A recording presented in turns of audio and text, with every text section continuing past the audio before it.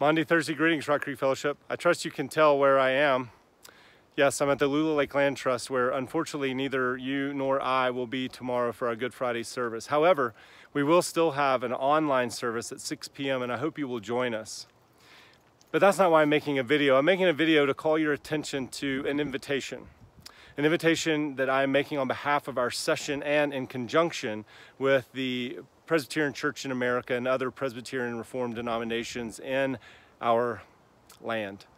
There's a call for prayer and fasting tomorrow that we might give special attention to calling on God for mercy on Good Friday, the day when He depicted His mercy in a most severe and effective way.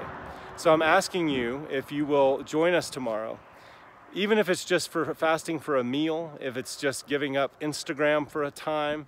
And here's maybe how you could do it. At 9, 12, 3, and 6. Think about those 4 stopping points, 9, 12, 3, and 6. If you would just take a special pause at those moments. At 9 and 12, maybe read a passage of a gospel. And then, like we teach our children to pray sometimes, say a thank you, and I'm sorry, and a please.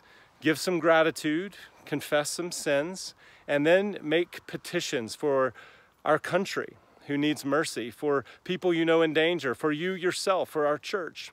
And then at 3 o'clock, join us. Maybe you can, maybe you can't, for the congregational online meeting, for prayer meeting for 15 minutes, and then at 6, come to the worship service online.